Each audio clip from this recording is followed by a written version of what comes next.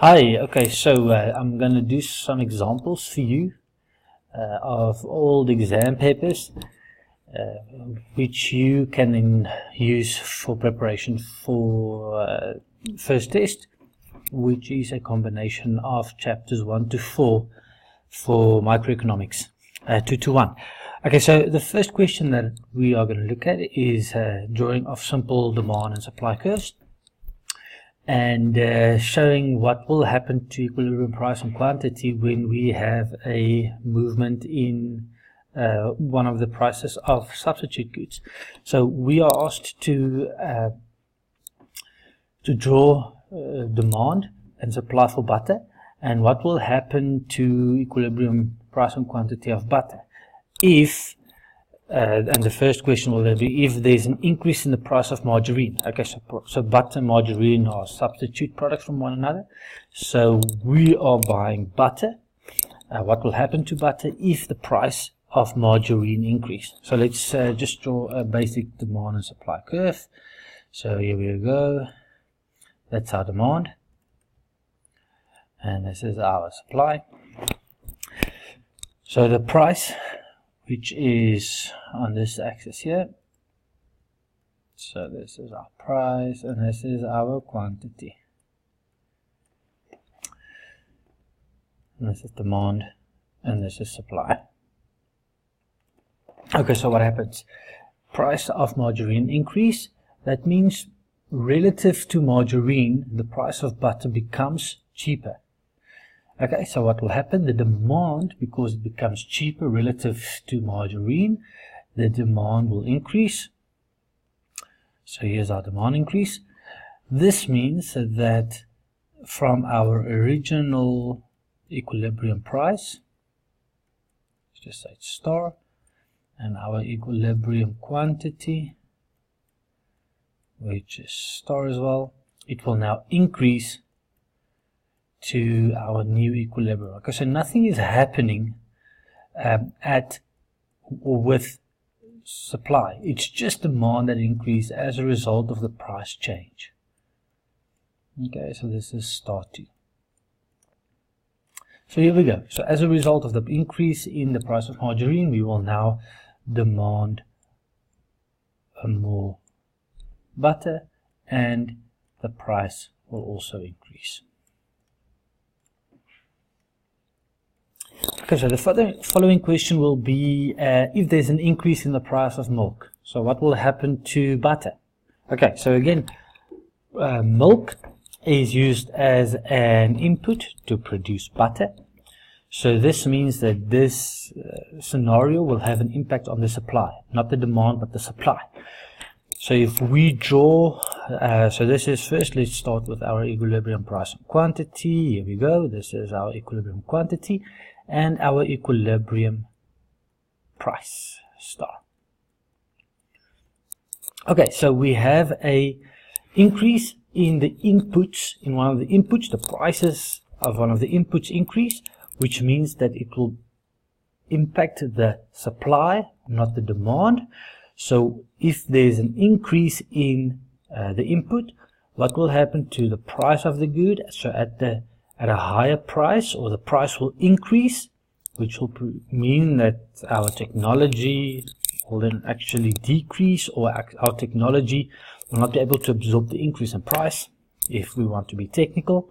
So that means our supply curve will shift to the left, or it will reduce or decrease. So we see that the change, so this is the change in the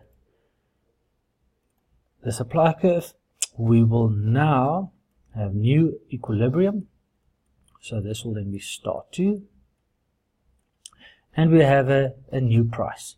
So as a result of the increase in of milk, which is an input, we will have an increase in price, and we will have a decrease in the amount that have been, or that's demanded at equilibrium, and our supply curve shifted to the left, or decreased.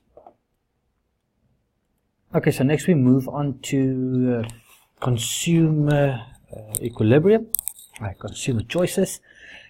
And this question is we have our original utility maximization of market baskets of goods and services. And in this graph, it is initially at point A. And then there's a price change. So one of the goods is price change. And then the consumer is maximizing his utility at point B. So it moves from A to point B. So now we want to know, what is the substitution effect? So what's the substitution effect of the quantity of clothes that have been purchased? Okay, so we have food and clothing. So the price of clothing actually increased. So you can see that via the movement of the budget line. So initially the budget line was at the point where it intersected point A.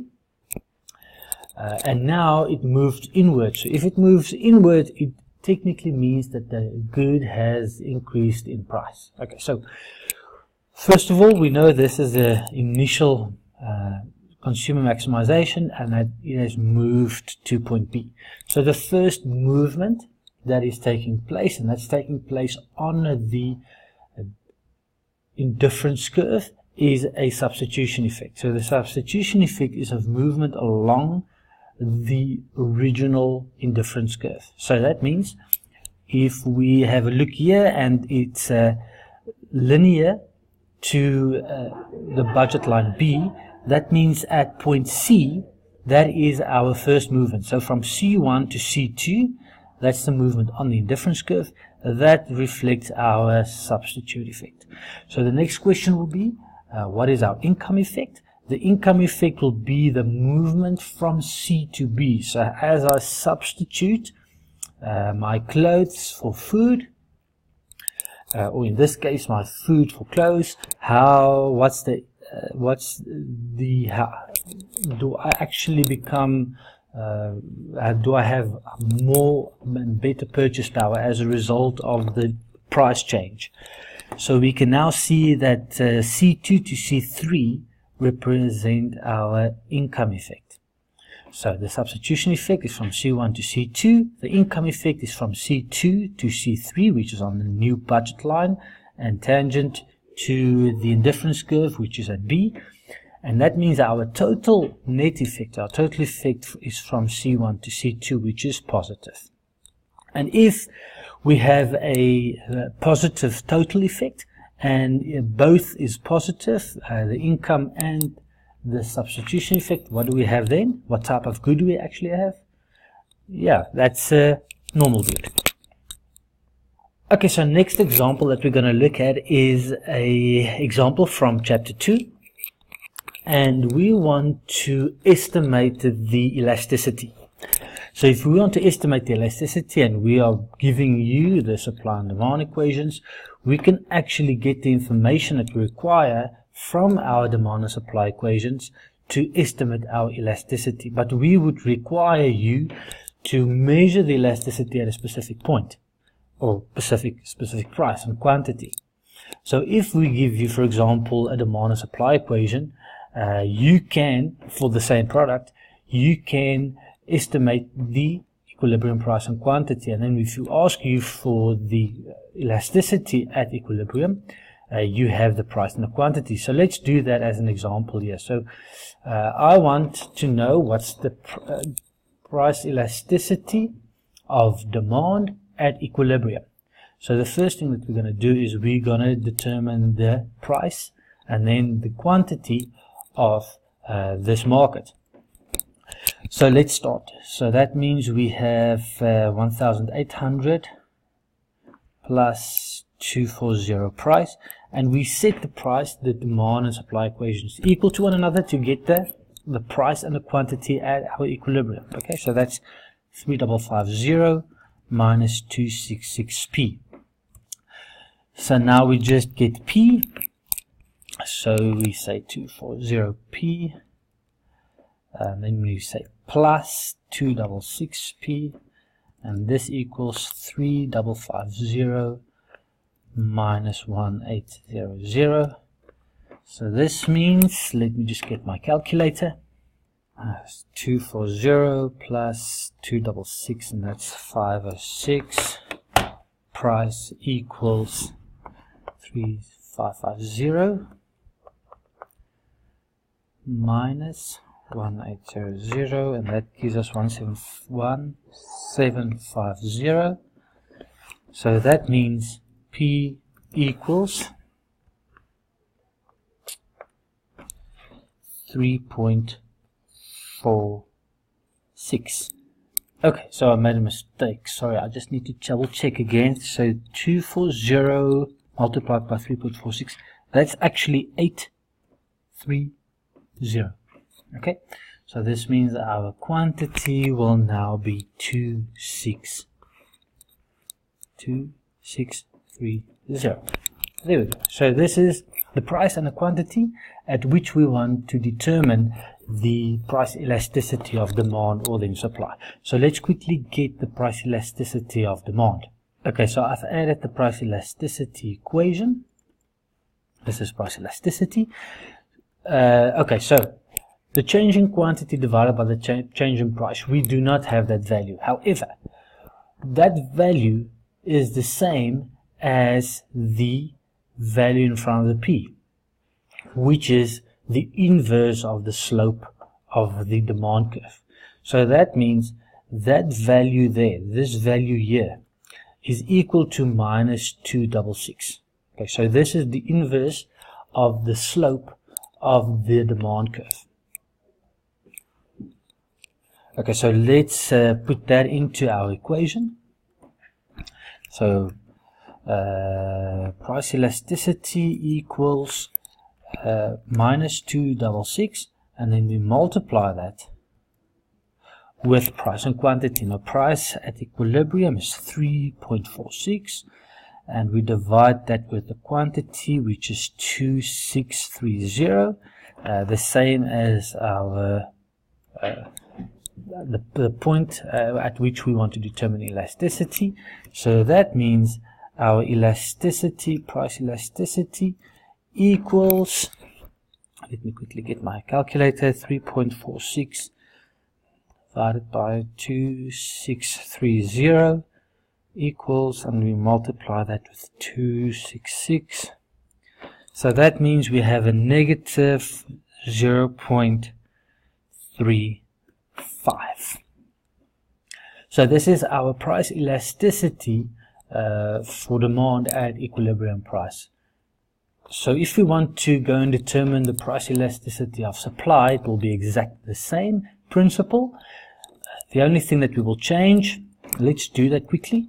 So price elasticity, and this is of supply, will then be, we again use the slope, which is the inverse of the slope of the supply curve. So that means it's this value here multiplied by 3.46 divided by 2630, and then we get our price elasticity of supply of 3.46 divided by 2630. Multiply that with 240, 0.32, and it's a positive value because it's price elasticity of supply, which is a positive value. Okay, so thanks for checking out some of the examples. This one is a textbook example, the others were exam paper examples. I hope this helped you. If not, let me know and we can have a look at some other examples. I'll be putting up one more video for chapter 3 and 4, which we will be looking at the consumer again. I might do one or more elasticity examples. So if you have any examples that you want to give me, email me, and then we can have a look at it and I'll do it for you, not a problem. I hope this helped. See you again later. Cheers.